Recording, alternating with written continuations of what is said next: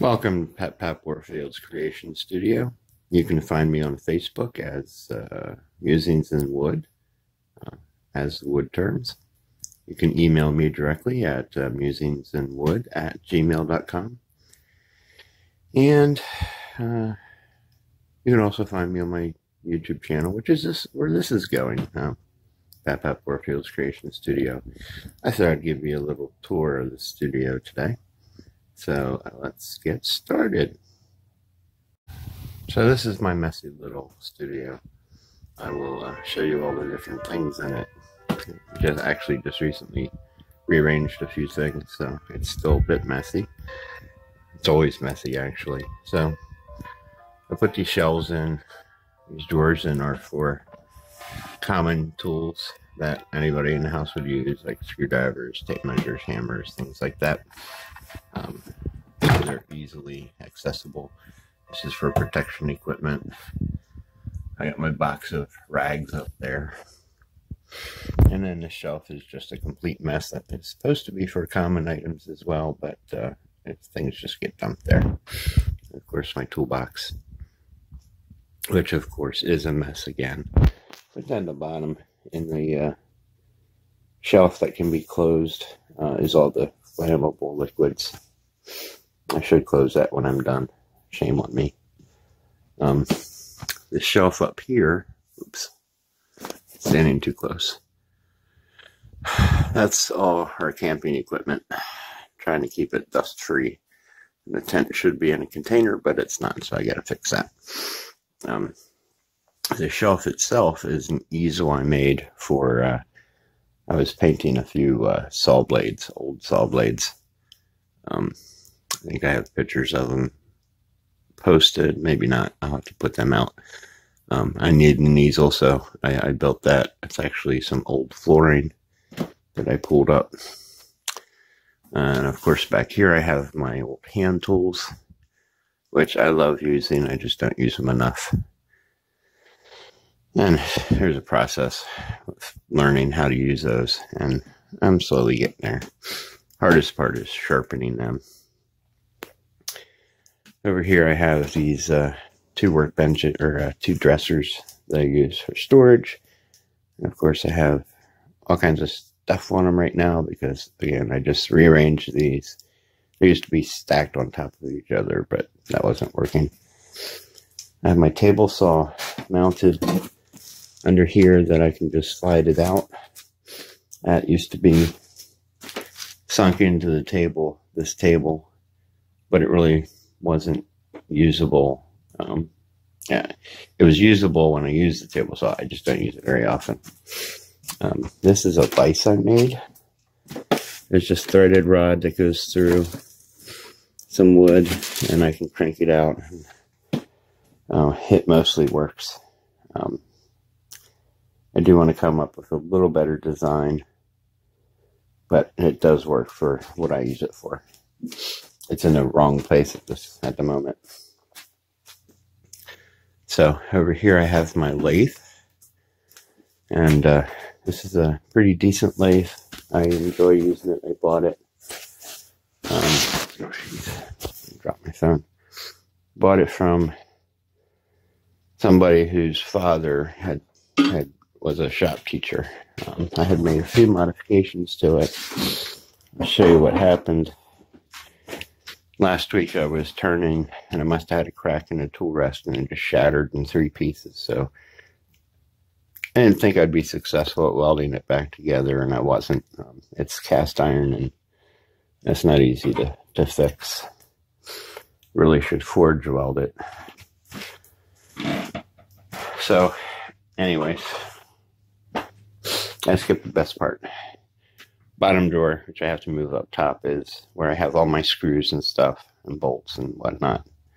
I don't have them organized. I have them separated, but not organized. I kind of enjoy digging through looking for the right parts. Anyways, that's my treadmill motor. And I had to make my own pulley, and then I had to find a way to mount it. So it's kind of screwed in with construction screws. It does work. Works rather well. I do have to tighten the belt, and I have it too loose at the moment.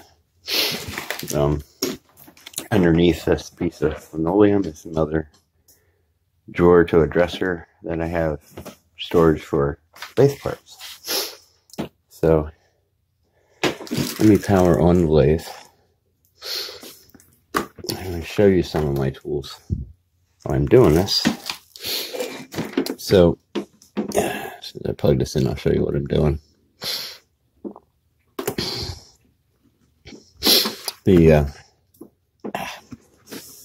Why is it?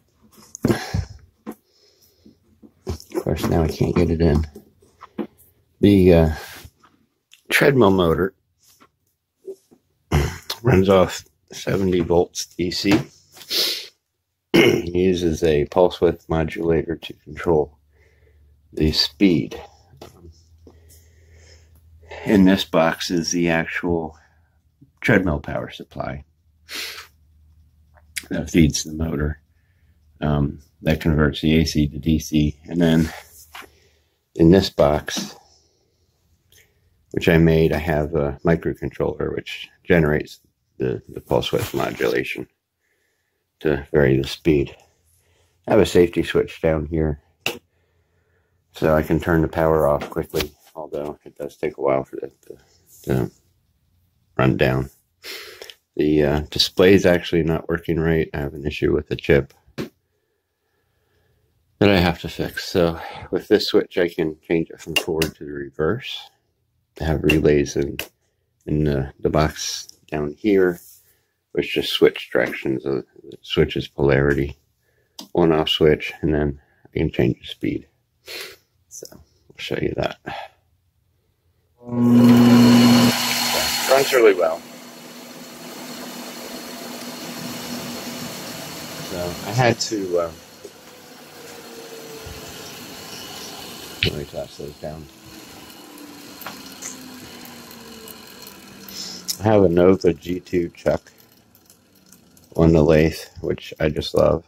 I do want to get an adapter so I can do bigger pieces of wood. I'm kind of stuck with size limitations because the tenon can only be so big for this chuck. I had issues with keeping the pulley I made on the shaft. I have a bolt that goes in through the shaft. I know some people will scream at me for that, but it holds it on there tight. And then I had to get another piece of cast iron bar pipe fitting, and I have it bolted through to this piece, so it keeps this pretty stable. Without it, it was tight at first, but from where it would start to wobble. So I'm going to switch gears here.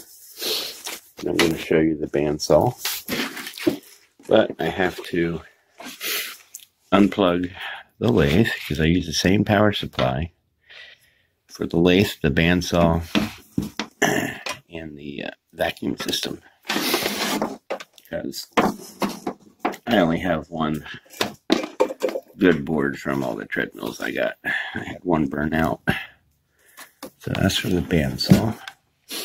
And I'm actually contemplating making a switch so I can just excuse me, click from bandsaw to lathe to vacuum.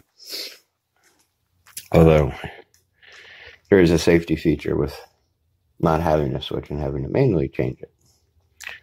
So anyways, this is a bandsaw I made 2 years ago. It is the only parts I kept from the original Craftsman 12-inch bandsaw is that cover and the two wheels. The 12-inch wasn't big enough for me to cut blanks for turning, and I had a friend give me a bunch of really big bandsaw blades. So I decided to upsize it. I actually at some point want to build a roller table so that I can process timber. Of course, I'll have to move things around or take it outside, but I could do it with the right blade. So let me turn this on and you'll be able to see how it runs.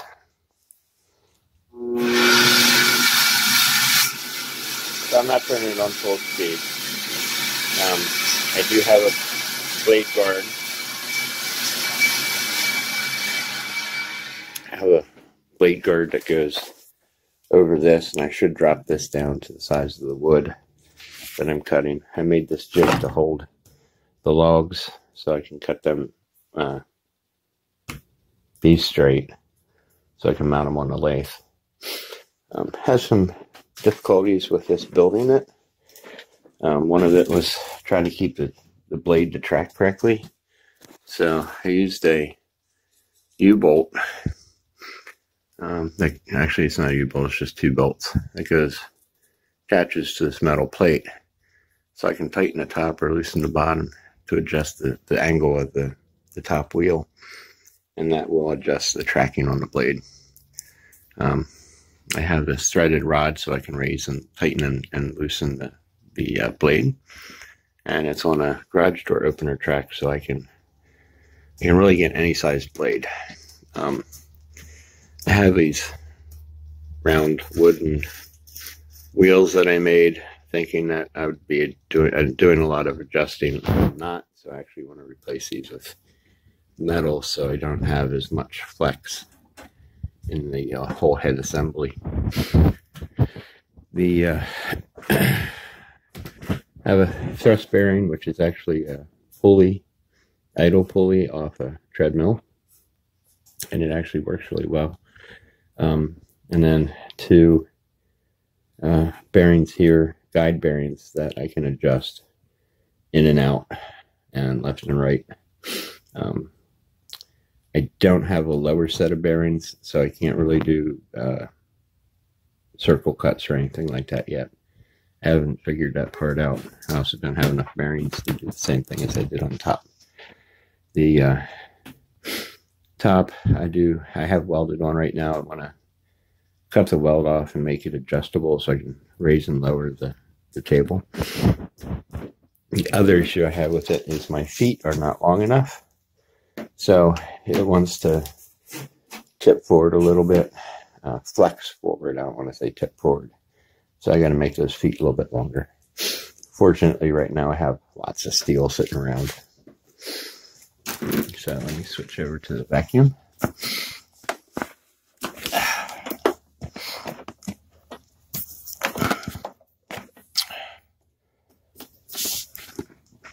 All right, so this is my vacuum system.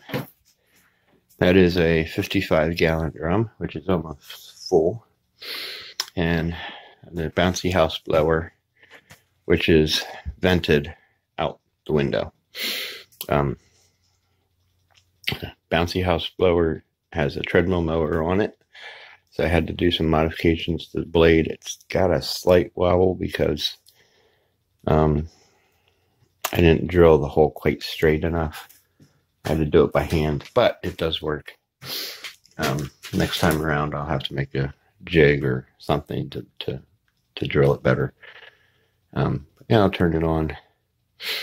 The other issue I have with it, I'm getting slow. The other issue I have is I bought a pool vacuum hose, and that's corrugated on the inside. It's a 1.5-inch hose, not big enough to suck up some of the shavings, and it clogs. The other thing I did is I installed overhead pipes so I wouldn't have to trip over the hose. And guess what? I used 1.5-inch pipe with 90-degree elbows. Wrong thing to do. Get clogged up all the time. In fact, yesterday I accidentally sucked up a rag and it's stuck in the pipe, so I got to take it all down and clean it out. So one of the other things I have on this, let me turn that off, is I needed a place to spray paint, lacquer, or varnish, or whatever. So I built this little painting box. So it's a piece of 1/8 plywood that I just have curved and fastened to the table. I have a, this is actually a pulley I made for the lathe when I was using a 4.5-inch Forstner bit and needed to have more power, which I can still use because I didn't make any modifications to it. So what I did, I have the switch covered up right now.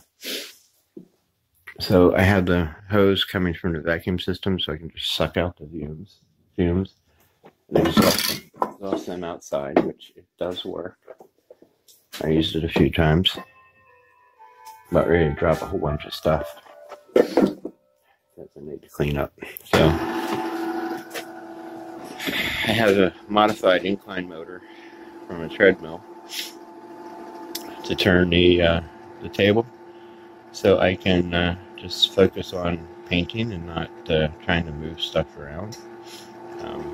And the top is actually a piece of drywall.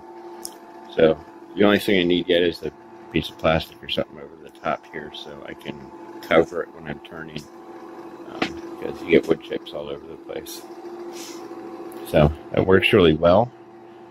Only thing with the treadmill motor, the incline motor, is it wasn't designed to run for a very long time, so it does heat up and will shut off if I run it for too long. Typically when I'm painting, I'm not running it that long. So aside from storing junk, this is my workbench.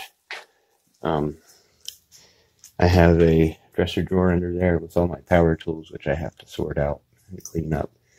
And then the area with all the rest of the junk I need to clean up because I want to store the wood I'm going to turn under there.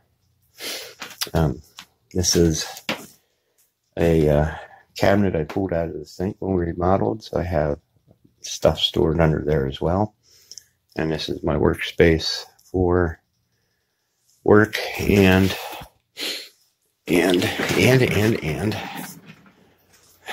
doing my electronic stuff. So that is a cabinet of my dad's that's full of electronic parts.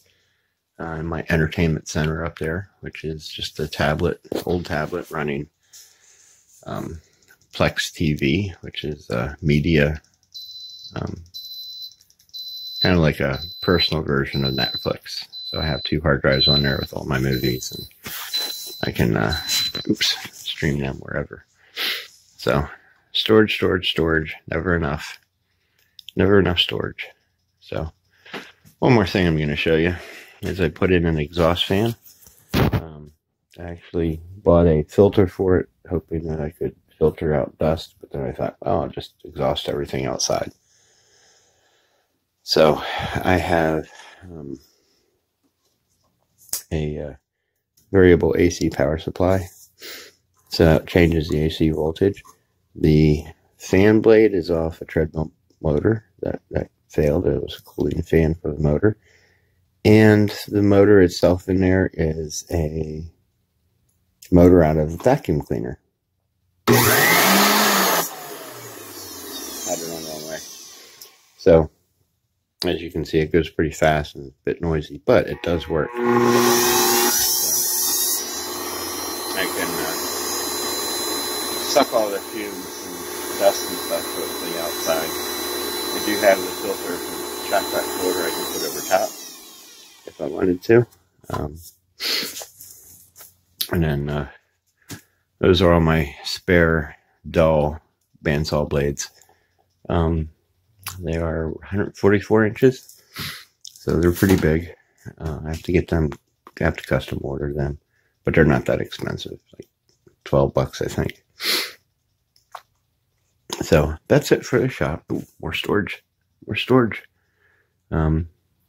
Got a shop light up there. That's pretty much everything for now. I will try to post some more videos, especially as I make things. I wish I would have done that for this, but I got in the zone and wasn't thinking about anything else but this. So my apologies on that, but we'll get there. So I hope you enjoy your night, enjoy your day. Don't forget to subscribe and click on the bell for notifications.